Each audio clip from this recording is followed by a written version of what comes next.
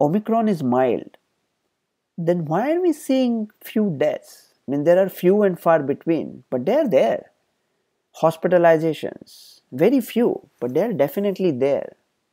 AT made the confident prediction that there will be no third wave because of Omicron, and this has caused turmoil in two different type of groups. First group is really unique, means they are exceptional people. They want me to be wrong. They won't even be allowed on Noah's Ark. They are like that egregious. The second group is a people of doctors, some doctors and scientists whom I respect. They think that they don't want me to be wrong. They are nice people. They think I am wrong because they think my data is wrong, and that's why my conclusions are wrong.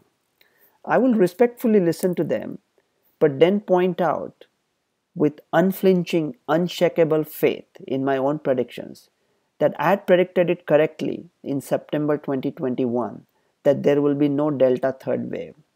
Likewise, I am saying there will be no Omicron wave, and I would be right. I am confident. Just take it to the bank.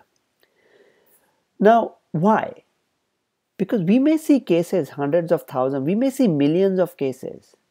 Cases don't make waves. Hospitalizations do. We are seeing few hospitalizations. One swallow doesn't make a summer. Few hospitalizations are not going to make a wave. But why are we seeing hospitalizations? Let's consider that.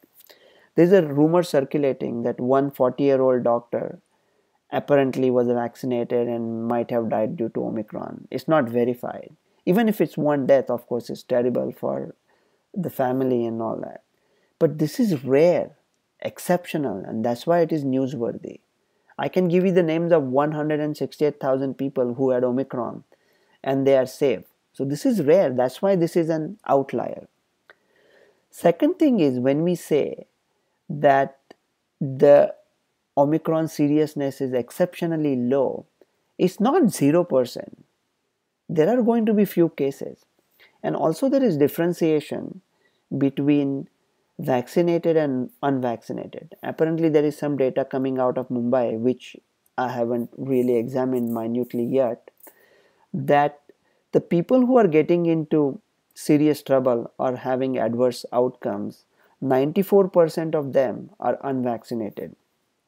India has a large swath still of unvaccinated or partially vaccinated people. My hope and my prediction is that those people will also be safe because they had suffered Delta to some extent during the second wave. But there is this differentiation, and it's not zero. There are some people who are severely immunocompromised, some people in whom vaccines are not going to work. Some people have some diseases that we still don't know about. Some people have comorbidities, other comorbidities that will be confounding illness. And so some of very few, but some of them are going to die. Another way of looking at it is the case positivity. Suppose it's 25% in Delhi. Is it really 25%? If we do 1,000 samples and 250 are positive, we say it's 25% positivity. But what about 100, 200, 300,000 people? Some of them are mildly symptomatic, some of them are completely asymptomatic. If we test them all, the positivity rate will go through the roof. It might be 60, 70, 80%.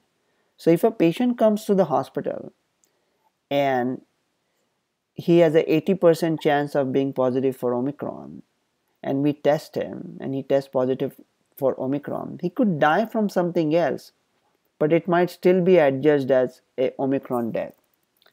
And India has a vast population, 135 crores. Were people not dying in India before? It's a huge country. Just look at the statistics. There are supposed to be about 5,000 cases of cardiac issues per day. Are some of them not going to die? Means that was happening before. For the news media, I'll give you a permanent headline. 200 kids die because of dehydration in India daily. Take this as a permanent headline. If you can't find any other news, you can put it. 200 kids died today due to dehydration. It's sad, it's sorry. We need to do something about it. But it's there. It's just statistically there. Now look at it in a different way. Huge data came out of California. 69,279 people. About 52,000 of them were Omicron. You know how many of them ended up on ventilator? Zero. Zero out of 52,000. This is spectacular. But still, one person died. 14 people died in the Delta group, but one person died in the Omicron group. So there are going to be very few, and because of a sheer number, we are going to see those.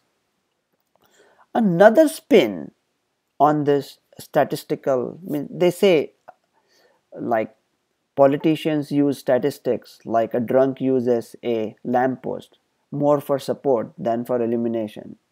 So people can use this number to twist anything. But one number is, suppose ICMR seems to be listening to our videos. They take 2-3 months or couple weeks to implement them, but now they have stopped asymptomatic testing, which is an excellent step. We could have done it months ago. I'm recommending mix and match boosters. They are likely not going to accept it. Forget that. Let's just assume we are going to give a Covishield booster. Let's take any city, like say Lucknow. And my suggestion is, don't do co-win, app, this, that, Aadhaar card, nothing. Just open a stadium in Lucknow, bring all the people there, people with 2 doses of Covishield, whatever booster they are getting. Keep giving the boosters till you run out of people or you run out of vaccines. Once you give the shot, give them a QR code, they do their own paperwork. Finish entire Lucknow. Suppose we keep 1,000 booths and keep 3 stadiums open and we finish entire city of Lucknow in one day. How many bicycle accidents Lucknow has daily, do you know? Probably 15. If we finish the entire boosting of population of Lucknow, you know what the headlines are going to be next day or the WhatsApp circulation?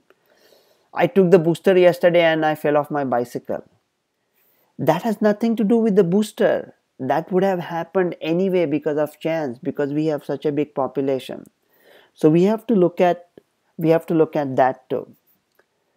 So are we going to just meekly accept that few people are going to die because of Omicron? Can we not do something about it?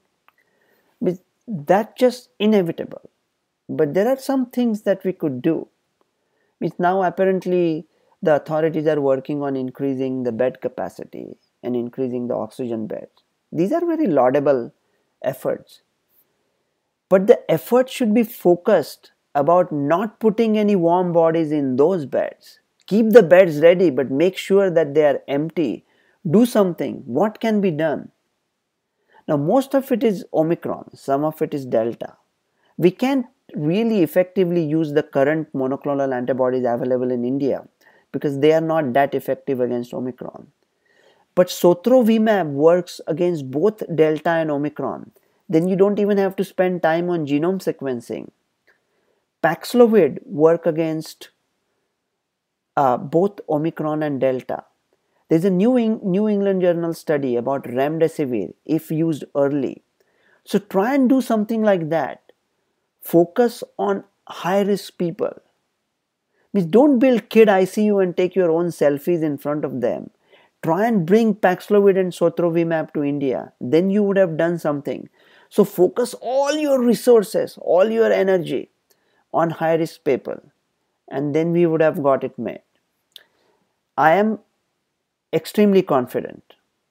There are going to be a lot of cases, but no hospitalization. This is all going to fizzle out in 2 to 3 weeks.